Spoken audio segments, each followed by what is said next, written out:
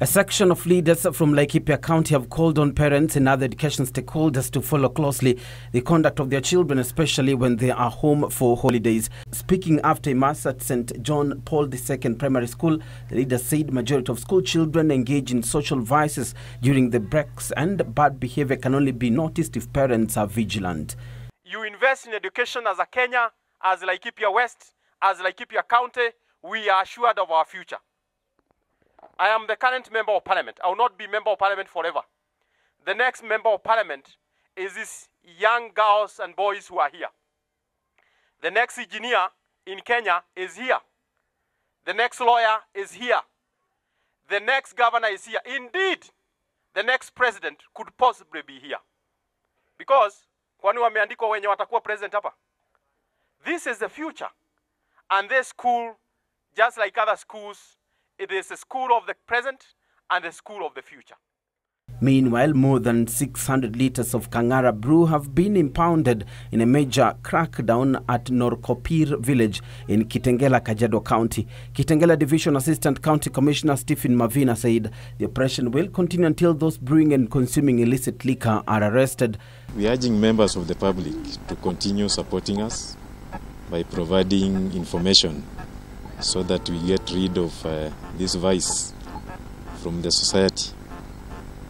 So my pledge to the members of the public is that we continue working together, Nyumba Kumis, community policing, and any member should give us information so that we get rid of illicit brews and drugs from this society. And tenants in several residential buildings in KBC County are staring at a possible disaster after they declined to vacate from the buildings. 9 residential buildings have been earmarked for demolition owing to safety concerns.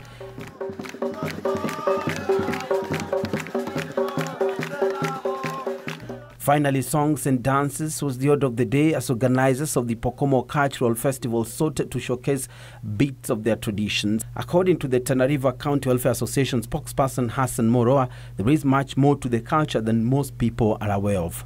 We are among the richest in culture. We have over 7 different dances. Like we have one called Miri. Miri is a circumcision during the time of circumcision ceremony. That is the one which is done, and it is danced by men and women. Then we have another one called Maribe. Maribe is basically when there is a harvest. It can also be used at the time of circumcision as a backup for the Miri. Then there is for the women, when there's a newborn in the family, someone who has joined the family or the community, the women normally come and do the one called Kingika.